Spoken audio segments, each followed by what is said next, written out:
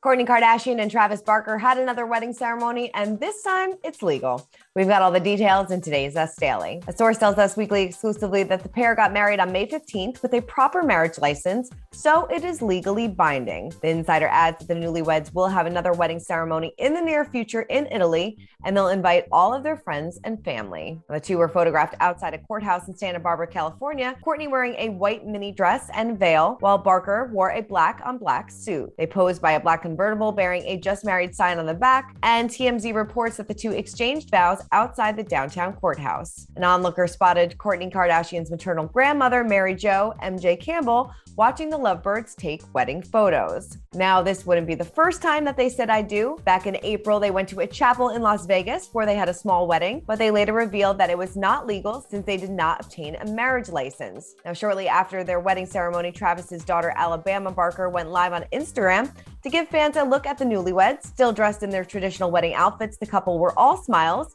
as Alabama revealed that they looked really happy and were kissing, and Travis even carried his bride through the door of their house. Well, as for Kourtney's kids, Mason, Penelope, and Rain, it seems like they missed out on the festivities. Scott Disick shared photos of his 3 kids that he shares with Kourtney, as Kourtney and Travis made headlines about their wedding. He wrote "Living the Dream" alongside a photo of Rain, and then hours later he shared a video of Mason and Penelope joking around. He captioned the video "Push and Pee" on his Instagram stories. Now, earlier this month on The Kardashians, we got to see Penelope burst into tears after Kourtney FaceTimed her with the news that she was engaged to Travis Barker back in October of 2021. In the same episode, Scott told Khloe Kardashian that he wasn't happy with Mason, Penelope, and Rain finding out about their mother's engagement online. He said on The Kardashians, they were upset. They didn't understand why they were watching TikToks of his kids there and they weren't there.